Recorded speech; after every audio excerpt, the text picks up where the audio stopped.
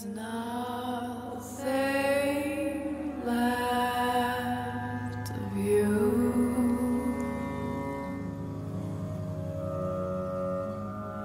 You'll remember what to do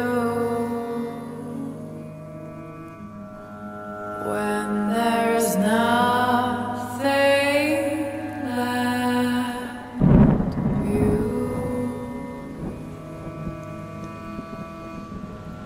You'll remember what to do.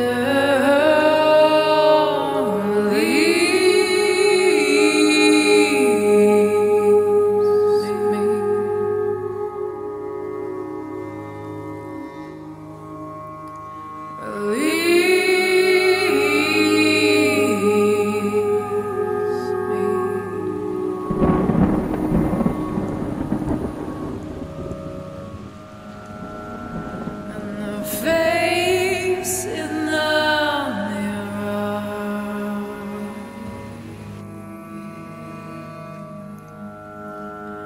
will start to disappear,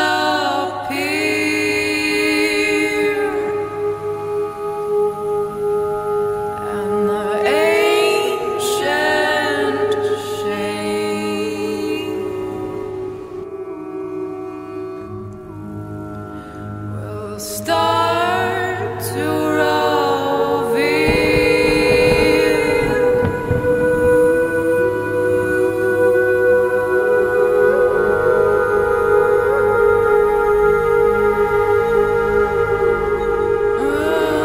I know you know me.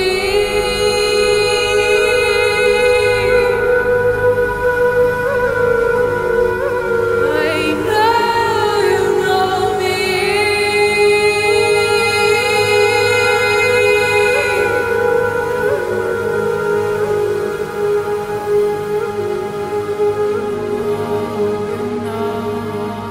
know me. Do you know who speaks through your voice? Who tells you to make that choice? One who makes you dream.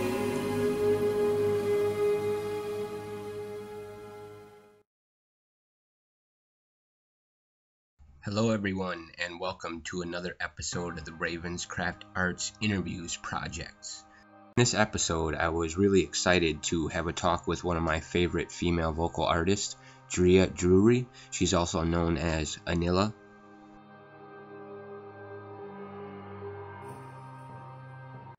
First off, I just want to thank and welcome you to the RavenzCraft Arts Interviews Project. I really appreciate you taking the time to sit down and talk with us about your music and how you create and your inspirations behind it. Yeah, no problem. So the first thing I wanted to ask you about is your name, Anilah. Is there a certain meaning to the name and a reason why you chose that as your performing name? Yeah, so my project name, Anilah, is, it actually has roots in Sanskrit, but if you look up the etymology, that word shows up in many different ancient languages. And basically the meaning behind it is the essential, like the energy behind wind or the energy behind breath. But that meaning can also be tied back into kind of the essence of self, so the energy, the spirit body, essentially. So I was really attracted to that word when I came across it because I found that it really described a lot of what I'm trying to express through my music, which is essentially just trying to communicate a different kind of language to people that goes beyond words, and it's almost like the energy behind the sound, behind breath, that communicates a different type of message that goes beyond words. Yeah. So that's another thing that I like to encourage people to do, and what a lot of my music is about as well is that really remembering how important it is to go back to our roots in that regard, even if it just means going, into a city park, if that's all that you can do, but really just to take that time to listen in a different way. So my next question is about your spiritual practice or following. Do you have a certain spiritual belief that kind of inspires and helps you to create? Yeah, I would say that the roots of my spiritual practice, if I could call it that, my relationship to the word spiritual is also interesting, because I find that a lot of people have maybe kind of mixed views of what that actually means. So for me, it comes from a place that is very simple and not necessarily from specific teachings. So growing up, I explored many different things, from Druidism, Wicca, Buddhism, shamanism, paganism, occult. So I grew up studying all these different things, but the roots of my spiritual practice definitely come from, honestly, just growing up in a very remote area and spending a lot of time in nature. So really almost being forced to look at myself in the context of being in nature a lot, just alone, and being forced to be in silence a lot. Right. Yeah, I totally agree with you. That's what I have to do. I like to go on hikes with my family and stuff, and get away and just connect with nature. It's almost like you got to disconnect from everything else to really connect with nature and figure out what's going on. Yeah, exactly. So my next question is, do you believe that having a spiritual practice or following helps you be more creative and inspire you to push the limits further than you normally would? Oh yeah, definitely. I would say that a lot of the practices that I have done or do, or that are part of my daily practice, it's directly related to my ability to drop in as an artist. And by that, I mean fully drop into a creative space which is as genuine and connected as possible, and not influenced by the kind of overarching cultural brainwashing that's going on. Right. Yeah. I've noticed in cultures too, they would have the witch, or whatever you would want to call it. She would often kind of distance herself from the village so she could, make up her own mind about things without everyone else's input, Yes, yeah. Right. I value that archetype very much, and I think it's important for artists, if they're really feeling that call, I would say to try to do that as much as possible. That's why I've chosen not to live in a city as an artist, because I just found that I just really wanted to retain that kind of separateness from the I guess the media influenced culture around us that has so many negative messages. Yeah, you live on the west coast of Canada, right? Yeah, I just recently relocated out here, but I'm on a small island 2 hours outside of Vancouver, so wow. Yeah, it's very, very remote. I noticed you take a lot of pictures and actually record your music in some amazing places. Can you tell us about some places that you've been, or maybe some places that you want to go in the future? Yeah, I am really I really love mountains, as many people know, and because I grew up in the mountains, and I spent a lot of time up in the Alpine, and I would say that environment is my favorite, because it's just so still and so untouched by by humans. Yeah. And it's just the energy, if I can use that word, just the energy is very just palpable and clear and yeah, it's very inspiring to me as an artist.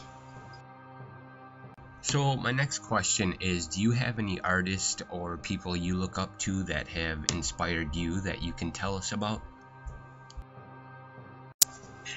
Yeah, well, like I said before, my practice now is a blend of all of these different things that I've explored over the years. But currently, I would say one of the authors and teachers that I really, really love is Tara Brach.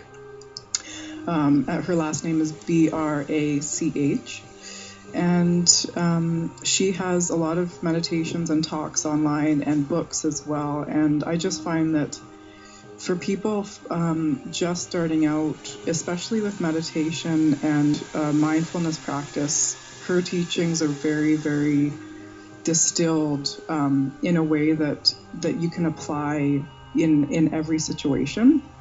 I'm not, to be honest, right now, I'm not really into a lot of teachings that kind of overcomplicate things, Right. or are very wordy or intellectual. I'm really into teachers that are bringing their teachings into ways that are very relevant to the problems that we run into on a day-to-day basis. So, Right. Yeah, I would say Tara Brach for sure, for people interested in just the awareness practices, which I think are the base of everything. So, yeah. Yeah, I kind of was doing some research too. I noticed you list Alan Watts and people like that. I listen to him too. He has some interesting theories and concepts that really make you think. I would say, yeah, Alan Watts is up there. Terence McKenna is also one of my favorites because he really is one of the spokespeople, or was, sorry, on the influence of media and cultural programming on us as beings and our consciousness, and then going into the plant medicines, and yeah, I just love his stuff a lot. Yeah. So I know you've collaborated and created music with a lot of amazing people around the world, including Einar Selvik of Wadruna, which is an amazing song, by the way.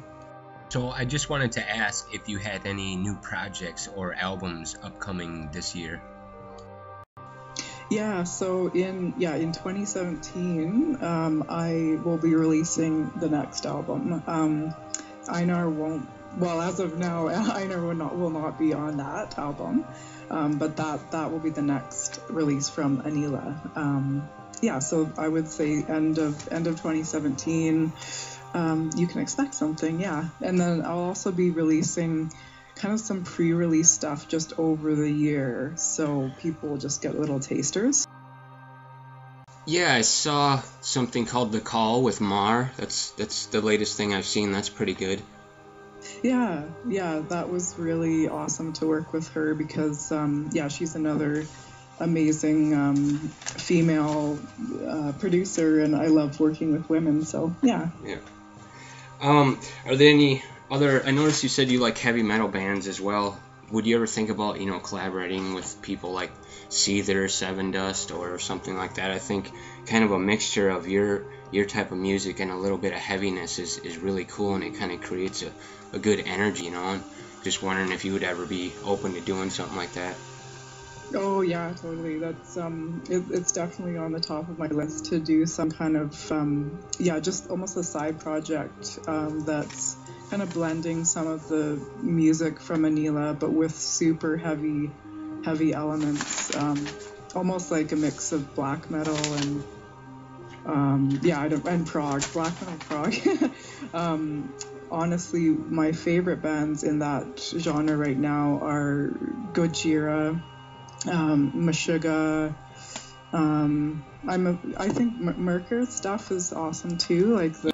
I also noticed, I did some more research, that you provide counseling and training, and you work with people and teach upcoming artists how to become better and create better stuff?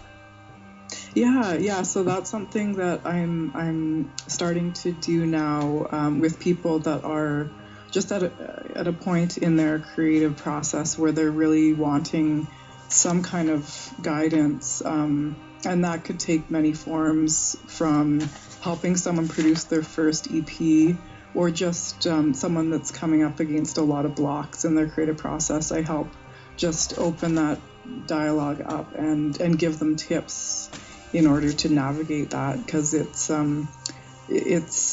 being an artist can be very difficult. It can be a pretty lonely road sometimes. So I just want to offer support for people, because I feel like art and music is especially right now with what's going on, is perhaps one of the most important things that we can put our energy into. So I have huge respect for artists of all type. And it's so great with all this technology, but kind of like the opposite of what we're trying to do. We're trying to disconnect from technology. But what do you think about, kind of virtual reality type meditation videos for people who can't get out? They may be sick or disabled. I think that would be maybe the next big thing, creating some content, with sound and visuals and stuff like that. Would you ever consider, creating content for that? Oh yeah, totally. I feel, similar to what you just said, in that we are trying to move away from being almost like addicted to technology, but at the same time, if technology is used in a way that's a tool, like if we can use it as a tool to train our minds and train our consciousness, I think that is a really valuable thing to enter into.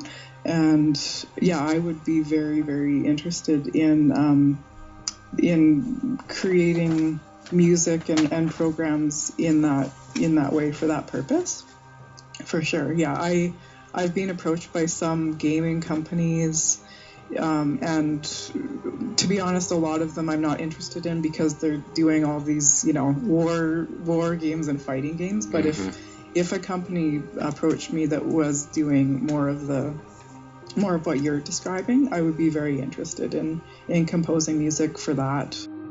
Well, that's kind of an idea that I had, to try to make some, ritualistic videos in the wilderness for people who can't get out. So I'll definitely be in touch about the idea. Will you be open to collaborating sometime in the future on a project like this? I would be open to it, for sure. For me right now, it's more of a matter of like just how much time I have to do all these things. Yeah, I know. But yeah, that's I'd be very interested, for sure, because like you said, there's a lot of people now that they're pretty tied down to being in a city, or they're in circumstances that they just can't kind of get out in nature or into a good place. So I think that in that way, creating virtual realities for people is very beneficial. Yeah. All right, well, one of the last things I wanted to ask you is, do you have anything that you want to say, or any words of inspiration to all the people out there that are looking to, create something or find a new path, or, push it to the next level? I think that expression and creativity is one of the best forms of therapy there is. And in that regard, my advice for people would just be if you're feeling something, if you're feeling some kind of call to express, just do it and do your own thing. Don't be too concerned with outside opinion, and just to go with it. In terms of a spiritual practice, or for people just first getting into designing their own practice, I would say really be aware of false gurus. That would be like my number one thing, because there's so many people out there right now offering quote unquote spiritual teachings that really don't have the best intentions. I do believe that your own ability to still your mind and to really connect in is is the place to start from, even more so than reading books. I would say just focus on training your mind, and don't let the mind get too out of control because that's where things can go awry. Right. Yeah. Next thing I wanted to ask you, this interview project that I'm putting together, do you think it's a good thing, and kind of what made you want to do this? Yeah, I think it's a really, really good thing to just open up this conversation, especially talking to people with different backgrounds. I think it's a really good idea for people just to hear what's out there, and I think it's just a conversation that we need to be having right now, and especially conversations around just opening our consciousness to these different ways of being, because like I said before, I think right now, especially with what's going on in the world, it's really necessary for us to have these discussions. Yeah. I didn't want to take up too much of your time. I just wanted to let you know that you're a very special inspiration to me and a lot of other people, and a lot of big time creators. I mean, a lot of times they don't hear someone just encourage them to keep doing what they're doing, and I just wanted to do that personally, encourage you to keep continuing and doing what you're doing, because you are inspiring people and it's helping, and you're opening up interests and you're doing good things. Thank you. Yeah, that means a lot to hear. Yeah, it's been a long journey for me, with honestly a lot of resistance on many levels. So to be where I am now and to be able to share my music is one of the biggest gifts for me. I feel very honored to keep on sharing, and I love to just support other artists to keep going no matter what. Like it's really worth it regardless of what comes from it. It's even if you touch one person with your art, that makes it worth it. So yeah.